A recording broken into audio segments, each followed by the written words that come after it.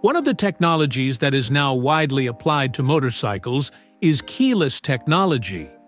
Keyless is an innovation of electric ignition, where we no longer need to plug the key into the hole.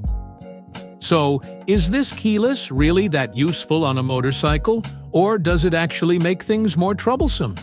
Let's discuss it together. Keyless technology on motorcycles is applied because of the anger of motorcycle theft cases. In fact, the stolen motorcycles are indeed locked motorcycles. It turns out, motorcycle thieves use special keys that can break all types of locks. Realizing that this keyhole is a problem that causes motorcycle theft, some motorcycles produced now no longer use keyholes. That's what we call keyless technology.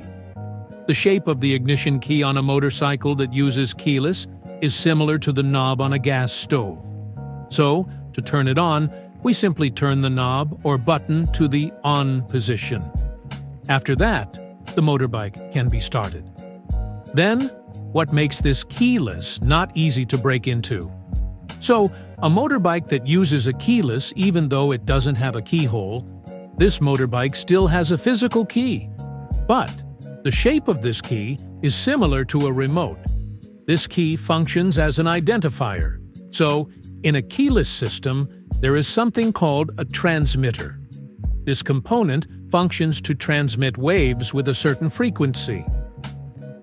Then, on the motorcycle, there is a receiver. This is a tool for receiving waves. The relationship between the motorcycle and the remote is like a puzzle.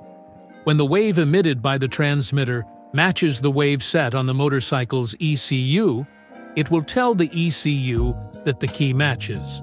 So, when we turn the knob to ignition, it will turn on the motorcycle.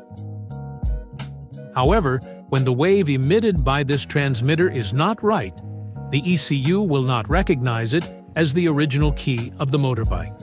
So at that time, we cannot turn the switch, and the motorbike is impossible to start. Well, this remote is indeed specially made, because even though the motorbike is the same, the wave emitted by these two remotes is different. So there will be no wrong key when there is the same motorbike nearby. This is the advantage of this keyless system. By utilizing the frequency of waves as an identifier, it will be very difficult to duplicate. So, even though there is another transmitter tool besides the key, it does not necessarily match the wave set on the ECU. In addition, starting the motorbike is much faster. Before reaching the motorbike, we turn on the remote. After that, just put the remote in your pocket, then turn the knob or button and turn on the engine. No need to bother inserting the key into the hole again. In addition, this remote also has a finder feature. So if the motorbike is parked, you just press the Find Vehicle button. With a distance of about 4 meters, the motorbike will respond with an alarm sound and the usual turn signal. But, besides the advantages, of course, there are disadvantages. This transmitter, to be able to transmit waves, needs electrical energy. This energy comes from the battery. So, the condition of the battery here must be ensured that it still has power. What happens if the battery runs out? The transmitter will not be able to transmit waves. So, the receiver on the motorbike will not receive waves either. That makes the ECU immediately turn off the engine and all the motorbike's electrical, and the motorbike can immediately stall. So, it's different from a mechanical ignition key that just needs to be plugged in. We have to pay attention to the battery power of this keyless key.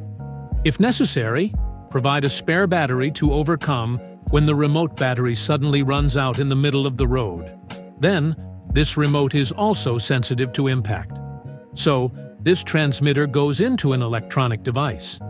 And if this device is hit, it can be damaged. If it is damaged, it will not be able to transmit waves. Or, even if it can transmit waves, the waves emitted can change. That makes the motor unable to be turned on. So, if your motorbike uses a keyless, make sure to put this remote in a safe place. Don't let it fall. When this remote is damaged, it can't be replaced just by replacing it. because the remote must first set the wave so that it fits the receiver on the ECU. And it must be done at the authorized workshop, because the one who has access to the frequency of this keyless wave is at the authorized workshop. In conclusion, keyless technology does offer motorcycle security from theft. However, the consequence is that we have to do extra treatment so that this key can still be used. Thanks for watching.